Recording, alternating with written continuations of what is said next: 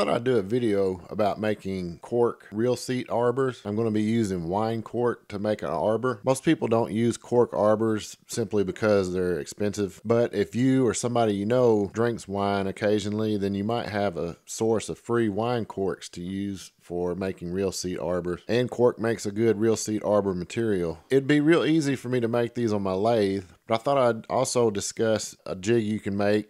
It's kind of a 2-in-1 jig that you can make yourself if you have a drill press, and you can do similar operations that you do on a lathe using a drill press in this jig. A lot of people don't have room in their shop for a full-blown lathe, a woodworking or a metal lathe. One option would be a drill press, because a drill press has a small footprint, meaning it doesn't take up a lot of floor space because most of its size is vertical. They're taller than they are wide. So if you have a small shop space, then a drill press might be a good option for you. And it would allow you to do some things that you would normally do on a lathe. So what this 2-in-1 jig will allow you to do is to fairly accurately drill your center hole through a cork. And it will also allow you to turn down the outside diameter by sanding. So in order to make this 2-in-1 jig, I'm going to start out with a board that's been cut down the middle, but not all the way through the board. And I cut this on a table saw. If you don't have a table saw, you could just as easily cut a slot in a board with a hand saw. Well, maybe not just as easily, but you could get it done. It wouldn't be a big deal. I'm just using a piece of 3/4 inch plywood, but you could use pine. You could use any type of wood you wanted to use for this. And one thing I have on my drill press is a table that I made myself, and it's got an adjustable fence on it, and it's also got an adjustable stop. This will help you out a lot if you're using the jig that I'm going to show you, because you can set it up real easily and lock it in place. And if you need to take it off the table and adjust things, you can put it back on later and recenter it, and I'll show you how to do that also. If you don't want to make a homemade table for your drill press, you can also buy ready-made drill press tables, and they usually run anywhere from about $50 on up from there. You can spend as much as you want on one, but a basic table would be all you'd really need to do this. I'm just going to center up the slot that I cut on this board with my drill bit. And I've got a center punched mark here on the board already. That's what I want it to align with. That will put my hole I'm going to drill in about the center of that line.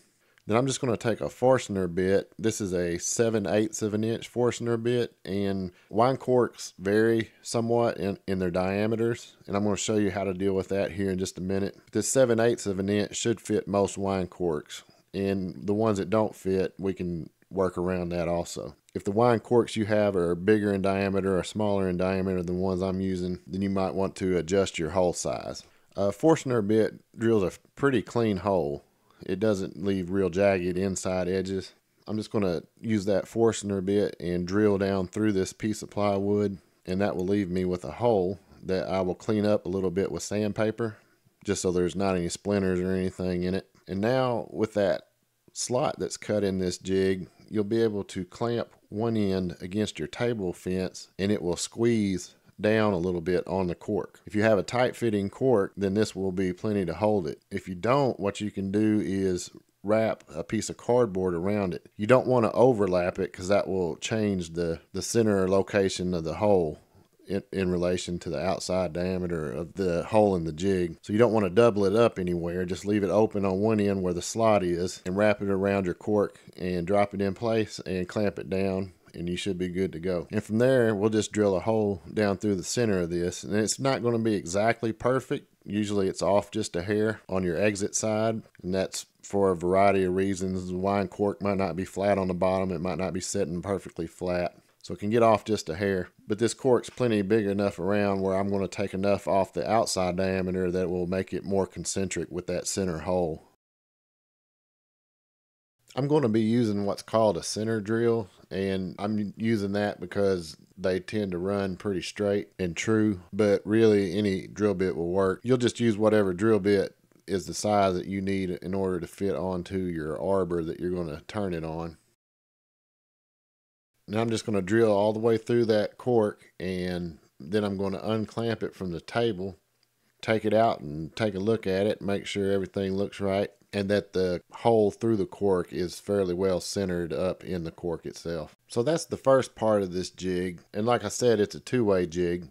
we'll be able to use it for something else too. Just wanted to show real quick, I'm going to loosen my fence and stop and move everything around. I'm going to show you how to realign this jig. You just put the drill bit that you originally used to drill the hole with. In my case, it's a 7/8 of an inch Forstner bit. I'm going to put that same drill bit back in and run it into the hole of the jig, and then align my fence and stop up to the jig, and that will get me recentered so I can drill more holes through cork. After I've adjusted my fence, I can go right back to my center position.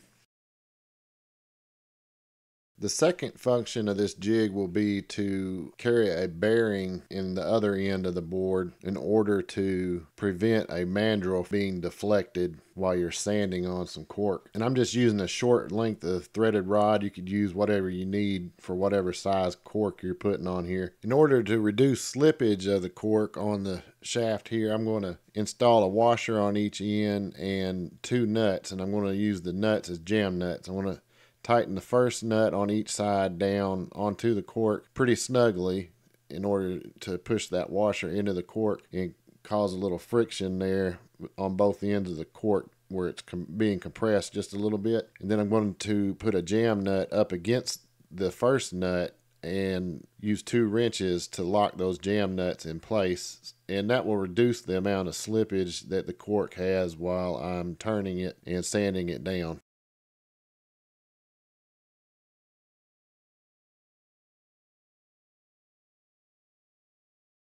The end of the threaded rod, I have cut down the threads somewhat. You can chuck it up in your drill press and turn it and use a file to cut down the threads on that end in order to fit into a bearing. The bearing I'm using is sized at 1/2 inch outside diameter, 3/16 of an inch inside diameter, and 0.196 inch thickness. I chose to use that bearing because I had one.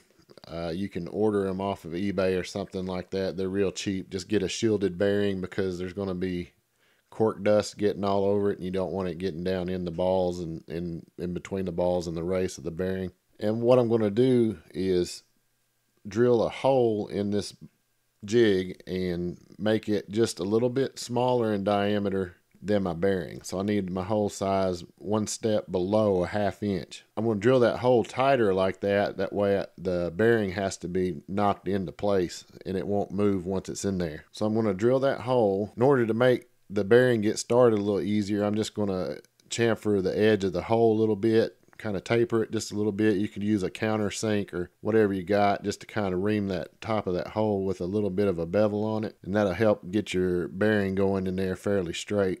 And then I'm going to use a plastic block, a piece of block that I had, and knock that bearing down into the hole flush with the top of the wood. And it's going to be tight enough in there that it's not going to want to move. Now I can install my mandrel into my drill chuck and push the bottom end of the mandrel with the threads that have been removed into the bearing, and then tighten my drill chuck up and turn it on just to make sure everything's running straight like it should. Clamp my jig to the fence again, and now I can start sanding on this cork. And for the real seat that I'm using this arbor on, I need a 16 millimeter outside diameter. I'm actually going to take it down just a little smaller than that to allow some space for the epoxy between the cork and the real seat. But I'm just going to rough it out with a strip of mesh drywall sanding paper. I'm going to get it roughly close to my size, and then I'm going to use a block of wood with some sandpaper wrapped around it to take it down to my final size. And I'm doing that because it'll help me keep it straighter than I could do by hand with the little piece of sheetrock sandpaper in a strip. Then you just sand it down to size, and you've got an arbor that you can put in your real seats. And if you get the wine corks for free, that's about as economical of a arbor as you can get. And cork does work extremely well. It's rot resistant, mold resistant, water resistant.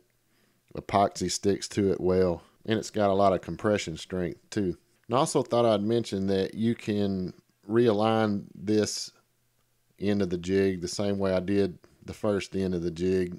Just put your mandrel in there, put the jig on and run the mandrel down into the bearing, and then move your fence and your stop back into position and clamp everything back down again, and you're recentered and ready to go. That's all I got for this video. I hope y'all enjoyed it, and I hope you can find some use for this jig in your shop. If you got any comments or improvements for the idea, just leave them down in the comments below. And I appreciate y'all watching, and I'll talk to y'all later.